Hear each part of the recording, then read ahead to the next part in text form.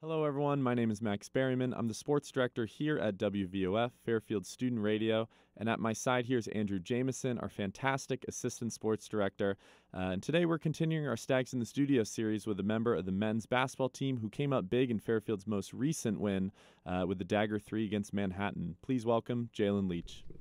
Thank you for coming on, Jalen. We're into conference play this year. Just curious what the kind of schedule for you looks like. Being a student, practicing, stuff like that, and, how's the body feeling, and what are you looking forward to for the rest of the season? Yeah, definitely in this point in the season, everybody's a little banged up, but at the same time, every team in the country is going to be banged up, so that's just what we're going to have to deal with. Obviously, we don't really have a lot of time to recover in terms of, games because we play Friday, Sunday, so obviously the schedule's going to be really hectic, but, we're working really hard together, and we get treatment, everybody gets treatment, and we're kind of used to it at this point. Yeah, quick turnaround, especially. I know you have the game Thursday as part of a doubleheader, men's really? and the women's at 11 and men's at 7. But going off that game against Manhattan, you guys have been banged up for the most part. Especially in the bigs, because Payne Smith only played one man in that game in Iona. Yeah. Bleachmore went down in that game against St. Peter's. And then, Sec hasn't been 100%, yet and is still working his way back, although has shown signs of progress warming up, I think, the past two games. Mm-hmm. How have you guys seemingly, faced that adversity and just kind of like a bend but not break mentality? Yeah, I feel like that's been the story of our whole team since the beginning of the year, just dealing with adversity with, what happened before the season. So, we're a really tight group together. We have a really good chemistry. So when somebody comes down, we have a next man up mentality. So James has done a really good job. Like you talked about, BSEC has done a really good job to help us with front court guys also. It hasn't been a really crazy adjustment, to be honest. Yeah, and just with obviously kind of the injuries, part of a reason maybe leading to that 1-6 start, and the team has bounced back from that. That's not easy to do, losing that much initially and, trying to stick with it. And so was that something where the group of guys in the locker room together, was it Coach Casey maybe saying something? What was kind of the response from there? And when you started to rattle off those couple wins, how did you maybe see that, momentum shift? Or did you all feel kind of it was always there and you were just waiting for it to finally click? Yeah, we definitely knew it was always there, especially since the summer with the trip. We played really well together. The preseason, we played really well together. But when we were losing, Coach Casey just talked about positivity, and we honestly, this group is honestly one of the tightest groups I've ever played with, through high school, college. Even when we're down, we're still positive. We're still competing with each other. So once we knew that me and Caleb, who we were injured to start the year, so once we got back, we knew that we could turn it around. Yeah. And yeah, no, you mentioned it feels like everyone, each one person's having a game. Since that the game against Rider where you beat, I think it was the stretch where you won at Rider, Yale, and then Sacred Heart. I think all three at the time were conference favorites, and you guys beat them. So, obviously, statement victories in your own right, but you've had everybody stepping up. Jasper Floyd had, I think, 25 in that game against Yale. You had 22 in that game against Rider. Just how, especially off one of the main things we talk about is the depth. Obviously, Bryson Goodine, he was leading the nation in three-point percentage at one point. So is that trust, you think, built from last year to this year? Do you definitely see more team chemistry and next man up type mentality? Oh, yeah, definitely. I feel like the biggest part is that we have a lot of trust in each other. We often work out together, so we get to know each other a lot more than I have in previous years. So like you talked about, we have a next man up mentality, and a lot of people know it's any given night, whatever guard can score. It's just about who's hot that night. Yeah, and for you personally, obviously, have been hot yourself, MAC Player of the Week here within the last week or two, and just kind of from last year to this year, I think you've not only doubled the amount of shots you're taking, you're being more aggressive without forcing it, kind of finding pace on the court. And this is a Fairfield team that offensively you all like to run fast. I remember there was a chance where Coach Casey, he actually chose not to call the timeout, and still near the end of one of those games managed to get a good shot off and everything like that. And so for you, has this been Coach Casey empowering you to play like this?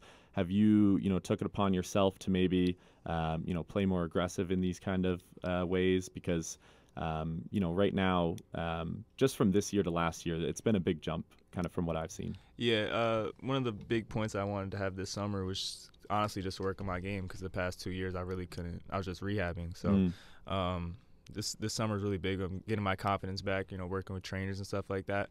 But like you talked about, Casey definitely had a big, part in that. He always talks to the guards about being aggressive, especially with me, being a leader and being a senior. He wants me to be more aggressive and stuff like that. So honestly, it's just trusting him, and he has a lot of trust in me, and I feel like it works out like that. For on the court too, is there something? Are you getting kind of different looks this year offensively? You feel like, I know you saying you're improving the game in general, but is it something that maybe coach is doing and how you're running the offense? I know, just in general, like Peyton Smith, is at least willing to shoot threes, so that probably opens up space on the inside too, I imagine. Is it anything kind of differently offensively in that sense, or was it just kind of improving with yourself and building team chemistry? No, it's a totally different system, especially on the offensive end. He gives us a lot of freedom to play, than last year, the previous years, in that we run a lot of ISOs this year, which is different from last year. Coach Casey gives us a lot of looks just to go and play our games, and I feel like that's why we've been successful. No, I think especially with your game, it's most notable because this team is a lot different. Obviously you think of guys like Supreme Cook, Allen Jean Rose from last year who transferred. Caleb Fields, and you are still here like performing, but now this is a shooters team, and what do shooters do? They shoot, and like you're seeing the 3-point numbers go up. I think you're shooting 36 from the line as a team, you specifically, just below 34%. But this is, as we mentioned, a shooters team, and last year it was kind of, I think in my opinion, a defensive oriented team. But like, how is that space enabled? That you mentioned, that space Chris Casey enabled you guys to feed off of and just like play with. How has that enabled you to kind of have this breakout season in a way? Yeah, like I talked about, he just gives me a lot of trust, and he runs plays for me. Like I really haven't had that since I've been here. We have a lot of offense, which is mostly for the guards, but we all have really high IQ, so like we know when to score, when to not score. And like I talked about, we just have a lot of freedom this year, and that's pretty much the biggest difference. You started 1-6, against, still getting used to conference play. Want to go back to that stretch against like the Rider, Yale, Sacred Heart.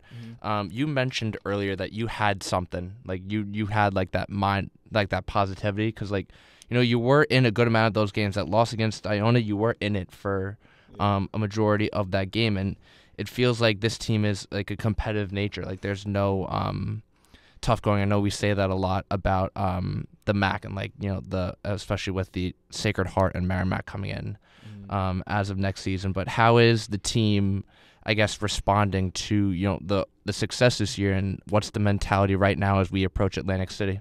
Yeah, I mean, I feel like our practices really haven't changed. We haven't really let go. We're a really competitive group. Like we go after each other like every single day. Like it doesn't matter. We talk trash to each other. Like it doesn't really matter. So I feel like our competitive nature is still there, and I feel like that's the most important part, especially trying to make a run in Atlantic City. Is that something for you, talking about just improving your skills? Is it just, individual drills, workouts you're doing, or maybe is there someone guarding you in practice that, really kind of challenges you, maybe that possibly didn't have last year? Yeah, preseason Jasper, Jasper and Bryson were definitely the two that definitely got onto me. And I had to guard Bryson, which was not fun at all. And that really pushed me and helped me, especially with this year regarding, some of the best players on the other teams. And I feel like that also improved my competitive nature for sure, because I really hadn't had that before. So you speak of competitive nature. One of the new additions to the coaching staff this year, Taj Benning, class of 21. I believe you played with him for a year. How is his presence as a coach now really benefited you and this team? Yeah, it's helped a lot, especially he's a familiar face to not just me, but, a couple other guys on the team as well. We work out with him a lot. He calls it the TBA, which is the Taj Benning Academy. So a lot of our guards do that, and it's been really helpful. And he's just a really helpful guy, really competitive guy as well, and he knows what it takes to win. So he's definitely helped our program. For you, what has been kind of the favorite victory for you this season? That whether it was one where faced a lot of adversity, one where it was just kind of offense was flowing, defense you were playing well.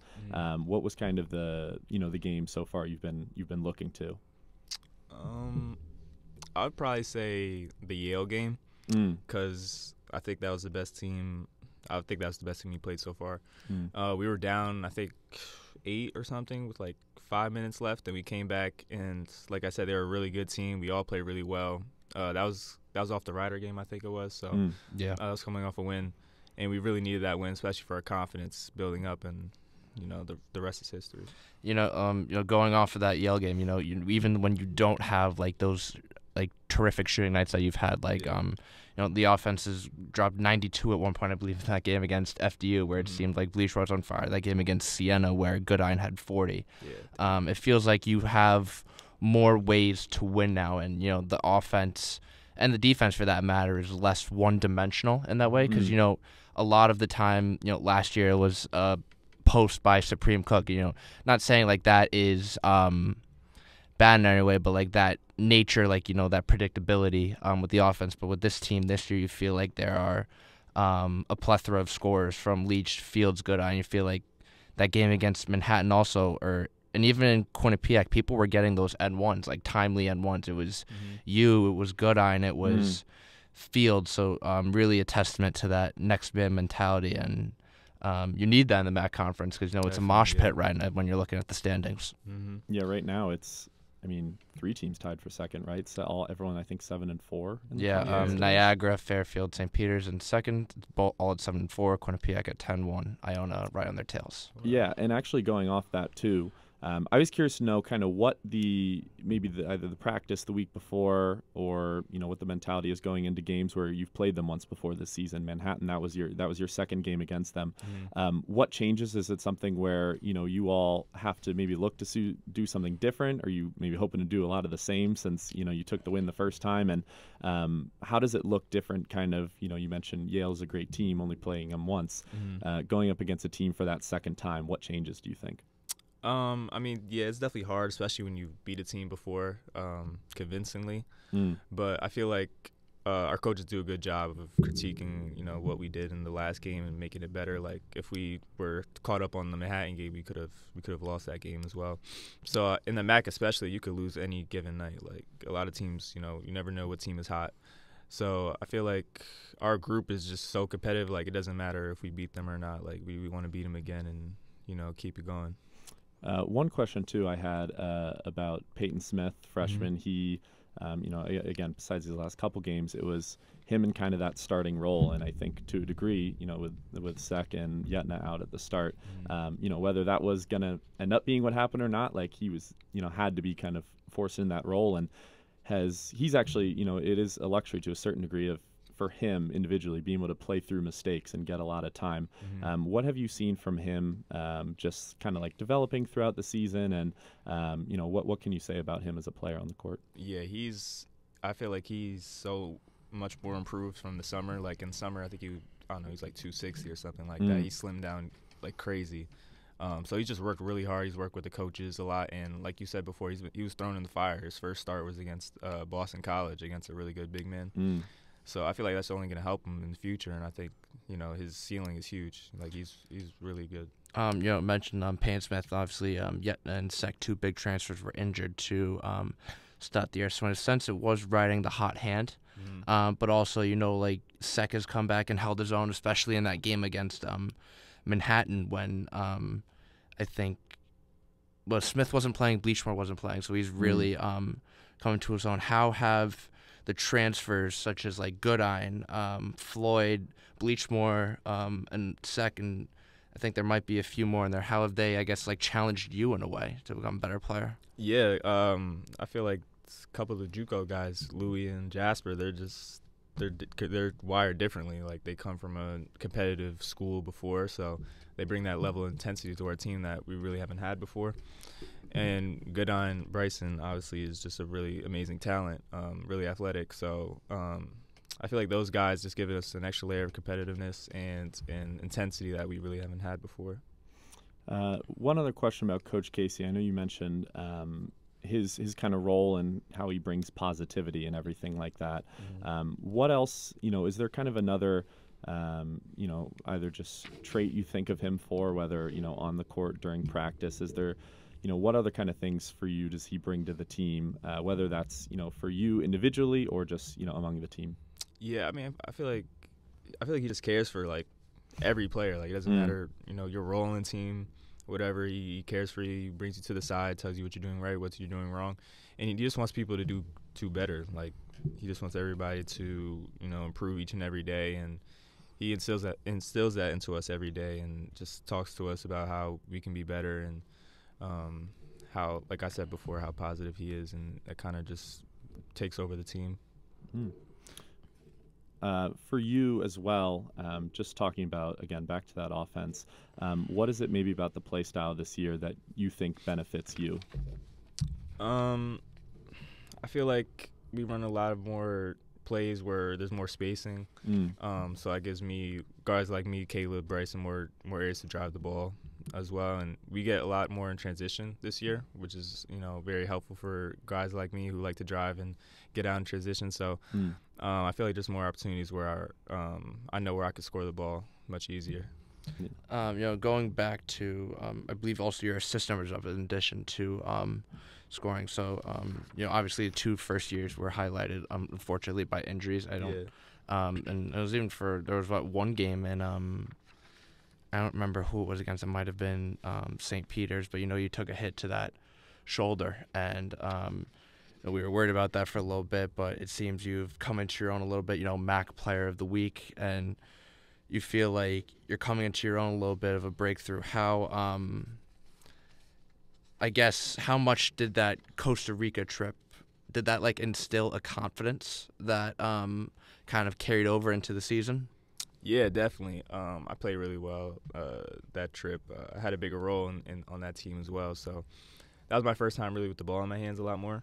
Since I've been here, and I shot the ball pretty well. So, yeah, it gave me a lot of confidence, especially with, the group we had. We have a really unselfish group, so I knew, I could get some shots up, but also my teammates can get some shots up, and I knew that we could win games off of that. From this most recent Manhattan game here at WVF, we kind of do like our own broadcasting on our YouTube channel, and so I remember calling that game on Manhattan. Traore, long arms, just he was guarding people pretty hard. I remember you just had kind of one shot driving to the basket, and I think literally went up for it and were just able to create enough space for yourself to be able to get it up. Is that something you felt, you talking about coming back from injury, building back that confidence? Is this something you felt like you could have done years past? Like, is this for you, has this been you're just kind of waiting to show people you've been able to do this? You mentioned the improvement as well. Just how does it feel to kind of be able to be handed the ball and make those shots on the court and be trusted to do that? Yeah, I definitely expected this earlier, my freshman year, but, stuff happens with injuries like that. So I don't really think about it or dwell on it pretty much. But, honestly, I've just been trusting my body a lot more. I got a lot more stronger than I was freshman year. I don't know if I could, be backing people down like I am now. So, I feel like the system changed, obviously. So I don't really think about the past, to be honest. Going off of the bigs, a lot of these teams in the MAC, they are much bigger than you guys. Not like the rebounding numbers on some of the teams is absurd. There's a guy in Canisius who's averaging 11.5 rebounds a game. Mitchell? Frank Mitchell. And it's just like a monster. I remember you guys, obviously you had Bleach more and all of those in that game, but a lot of the times, as an observation, you are not outmanned in a sense, but you're less. So the rebounding numbers, they're not eye popping, but you seem to hold your own on that. How does Chris Casey emphasize those 50-50 balls, those possessions? Because it feels like when you have those plays, it not only gets you guys back into the game and swings the momentum, but the crowd also. Yeah, definitely. I mean, he talks about it all the time, 50-50 balls, and like you said, we're often undersized, so it's not that obviously some games we're gonna get out rebounded. It's about effort, pretty much. He talks about all the time, and like you said, once we get those, we get in transition, and that's where we thrive, pretty much. We'll say 11 rebounds is absurd. Yeah, that's crazy. you talked about, again, that positivity. And so I was going to ask kind of who on the court maybe is the person that is bringing that back. I remember in the Manhattan game in that first half, it was to a point where it was like you guys would have big play, swing momentum, and they would just come right back down and do something to take away momentum. And luckily you got that tip in the half, got the crowd, able to get back in it, and then we're able to run back into the locker room and everything. So is there someone on the team, maybe it can be you as well, but anyone on that team that looks to let people lock back in, especially if there's frustrations or if people are starting to get a little down? Honestly, I feel like it's everybody, to be honest, but if I had to pick a couple guys, I'd probably say Jasper and Caleb, Louis Bleachmore, obviously. They're really, really vocal guys on the team. When we're down, they're always talking on the bench. Even if they're not in the game, they're talking on the bench. So we kind of lean on them to pick us back up when we're playing down. Yeah. And you mentioned like that, staying that positive mindset. A lot of the time we've had your starting lineups changed drastically. I think since the first day, it's been a corporation of, you've been consistently starting. Caleb Fields has, also Jasper Floyd, but then Goodine might get a start, and then Payne Smith, and then James Johns Jr. How has setting the tone, obviously. I'm looking at the stats now. You are, I think, the stats show you're a better second half scoring team than you are a first half team, but it seems like you've gotten better as of late. Setting the tone. Does Coach Casey emphasize the importance of that? Yeah, definitely. We're, like you said, we're kind of a slow starting first half team, and that obviously needs to change a lot. But I feel like that's gonna improve lately. We talked about it a lot in practice, and we have a lot of guys that can pick it up quickly, can heat up quickly, especially in the second half, like you talked about. And we have guys like you talked about, James Johns, who gives us a lot of energy in the first half, and that kind of helps us, pick up.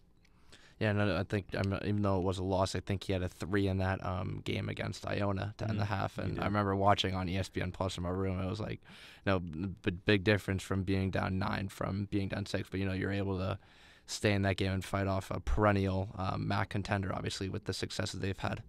Yeah, and you talk about the energy from players on the court, but also players off the court. I think the bench too, seemingly this year, has been a lot more active. And this is both men's and women's team. Both the benches having a lot of fun. How does that help you on the court, and when you're kind of on the bench? What is it about this year and this team that really makes you want to kind of celebrate everyone's successes? Yeah, we feed off each other a lot. Our bench is amazing. Like Maroof, Ryan, Matt, Luke, even the managers who aren't playing obviously give us a lot of energy on the bench, and we obviously thrive on that. They're just I keep talking about positivity and stuff like that. That's just carry over from practice. And even when we're not in the game, we're hyped for each other. It doesn't really matter who's winning, who's scoring a lot. It's just about getting the win. Yeah, no, you obviously see, going off of 1-6, you've won, I think you are 12-3 in your last 15, all the way up to second in the MAC, so quite a turnaround there. And, it feels like brought excitement back to this campus. The Red Sea is packed every game. I remember it was a Sunday afternoon, that game against Quinnipiac. I'm like, oh, this is... Yeah. How is that, feeding off of you guys? How are you responding to that support? Yeah, it's amazing every time. Not just the fans, the community gives us a lot of support as well.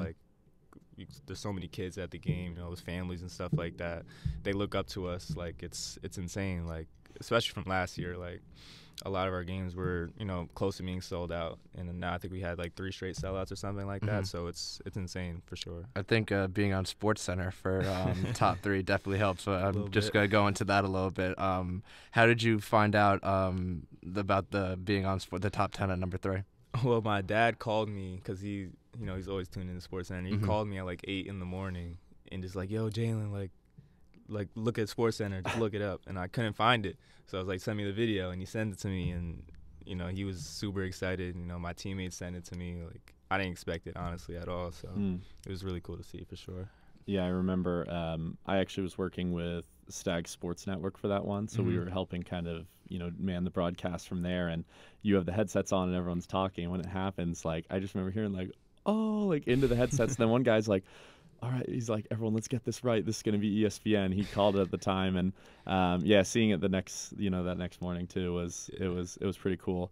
No, but going back to it, it feels like you're feeding off of those big plays. I remember, Goodine had that. I think there was one point in the season, a game against Iona, where Goodine had an emphatic dunk. Yeah. But then you also, on the other end, gave up. I think it was a 3-pointer. That same play? Iona. Oh, yeah, okay. But one of the things we comment on, is that defense to offense.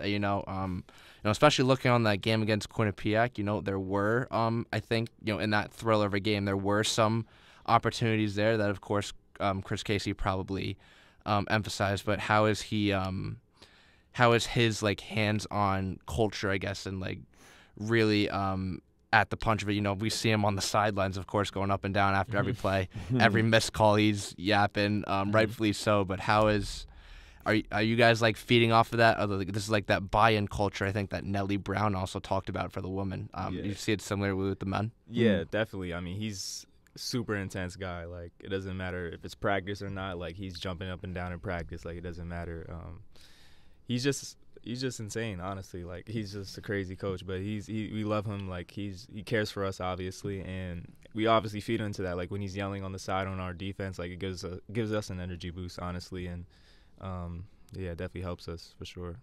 Yeah, so Jalen, looking ahead now to Ryder here, what are kind of the next couple days looking like for you?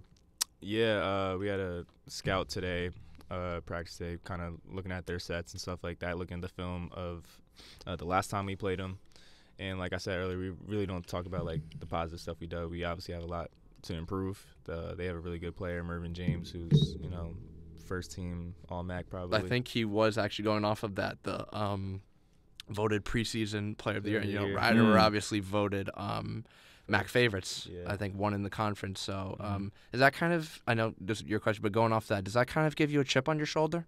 Oh yeah, definitely for sure. I love playing against guys who are picked top in the league. I think Alan Powell was picked for preseason first team all MAC or something like that. So yeah, like a lot of our guards, like we thrive on that, playing against good players like that. The men have Ryder on Thursday and then St. Peter's on Saturday. Saturday. Actually, another tough matchup. Iona Niagara is going to be happening also this week, so that's going to be interesting to see, especially as standings kind of start to break down. I think top 5. I know we don't like to think ahead in the standings, as like a statistics minor, like the probabilities and all that. I'm just kind of fascinated with the numbers. Yeah. But, I think top 5 seeds get a bye. So each game counts and every game does in the MAC. For sure. All right, well, Jalen, thank you so much for coming on today for our 3rd episode here of Stags in the Studio. If you all would like to hear more, subscribe to YouTube, probably already listening through there. Also follow us on WVOF Sportscast on Twitter. We'll keep you updated with Stags in the Studio, as well as broadcast times. I know 11 a.m. for the women's team and 7 p.m. for the men's team there here. You go. Yep. So pack the Red Sea. It's a Thursday, but it's a basketball night. Yeah. Good luck with those games ahead, and thank you so much for coming on. Thank you for having me.